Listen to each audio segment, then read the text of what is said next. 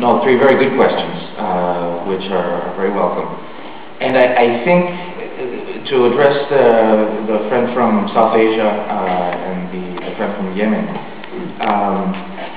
I think if we look at the focus of this entire forum, it's focused on solutions. And so what we've had the benefit of is having examples of different solutions that have been working in practice. And so on the solutions platform for this particular session of practical implications of national policies, we had the benefit of I think over 35 solutions from 20 countries. And I raise this point because we need to get beyond some of these issues, and we have been getting beyond some of these issues. In the session that we had, for example, we were able to go into quite a bit of detail on two very good examples where there's 9 cubic meters of water being provided for free to those households who cannot pay, which is the case of South Africa and the specific case of Durban. But there's a recognition there.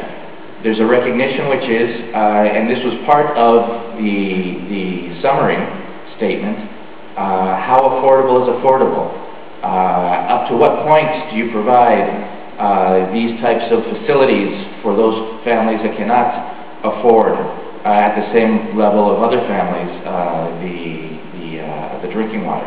And so those are more nuanced and more specific questions that we're starting to encourage each of the sectors to really take into account. We have another example we had another example that was discussed, and your questions I think would have been reflected in some of those examples. Another example discussed from Portugal, which was precisely focused on what ERSAR is doing to try to help its service providers and manage the percentage of household income that's being utilized for drinking water. And so these are issues these are solutions that are now being commented, being discussed, and it's very enriching to see what's happening in different parts of the world and in different regions, recognizing that there are differences. And so recognizing that we do have to adjust and help each other by connecting through these different solutions. In terms of the friend from Peru, I would suggest, rather than a personal definition, I would suggest that we start thinking about the different dimensions of the human right to water, which include certainly accessibility, affordability, availability, safety, and certainly equity and non-discrimination. So if we start looking at human right to water, how we can achieve this through those different dimensions, I think we're already moving farther down the road in terms of how we achieve that goal.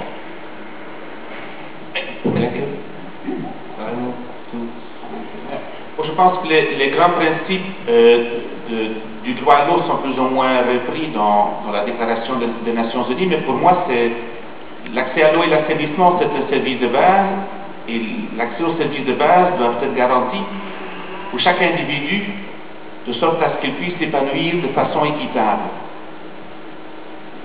Bon, ce sont des principes qui, dans chacun des contextes, doivent être traduits, parce qu'un épanouissement équitable réfère quand même à éviter certaines charges en termes de temps, en termes de sécurité, en termes de pression économique ou de dépenses financières. Et donc, c'est de diminuer tous ces différents facteurs de ralentissement ou de freins qui empêchent chacun des individus de s'épanouir de façon équitable. La deuxième question, enfin, ce n'était pas vraiment une question, c'était plutôt une remarque sur cette histoire de la corruption. Moi, encore une fois, donc, dans les pays où la responsabilité, la compétence de l'accès à l'eau et l'assainissement ressort de la compétence des collectivités locales ou des acteurs locaux, pour moi, ça crée au moins une opportunité pour lancer ce dialogue entre les usagers et les parties qui sont concernées par la maîtrise d'ouvrage, par la propriété, par l'exploitation de ce service public, qui est beaucoup plus difficile à organiser à niveau national. Et en même temps, ça permet de créer un dialogue qui va plus loin entre les administrés et leurs administrateurs. Et quand on entre dans un processus de décentralisation, s'il n'y a pas une décentralisation concrète sur des choses très concrètes comme des services de proximité, il n'y aura jamais ce dialogue, il n'y aura jamais des mécanismes de reddition de comptes qui nous permettent d'évoluer dans une gouvernance. Thank you. A final word by François Manger. Non, ce n'est pas un dernier mot. C'est une question à Glenn. Glenn, vous avez identifié des politiques qui vont dans le bon sens. Avez-vous pu identifier quelles sont les raisons pour lesquelles ces politiques ont été mises en place? Pourquoi, par exemple, tout d'un coup, un gouvernement central inclut dans sa politique la voix des pauvres dans la zone rurale, qui, dans son élection, ne dépend pas de ces pauvres, non? Et si c'est bon pour l'urbain, si pour l'urbain on comprend assez vite quand même que les urbains pauvres doivent quand même faire entendre sa voix, pour le rural dispersé, c'est plus compliqué. Est-ce que vous avez identifié des mécanismes qui ont forcé ou qui ont induit les autorités à prendre ces décisions? I think François and the chair is reminding me to keep this short, but I think François, it's difficult to identify a mechanism or one example, precisely because it depends so much on the cases and on the context. So I think what we were able to do was look at a few examples of catalyzing moments. But I'd like to put two ideas on the table. One is that this is continuous and this is long term, and so it's not overnight.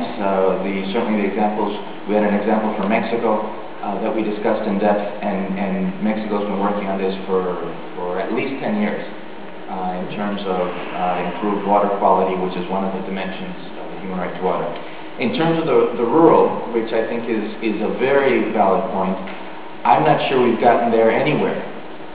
And if you look at certainly the data that we have from the JMP, we're making progress in the easier to reach areas, in the higher income quintiles, but with this more sophisticated analysis, now the lowest quintile, we're recognizing that no, we're at the last mile in some cases, and in that last mile are many of the rural areas.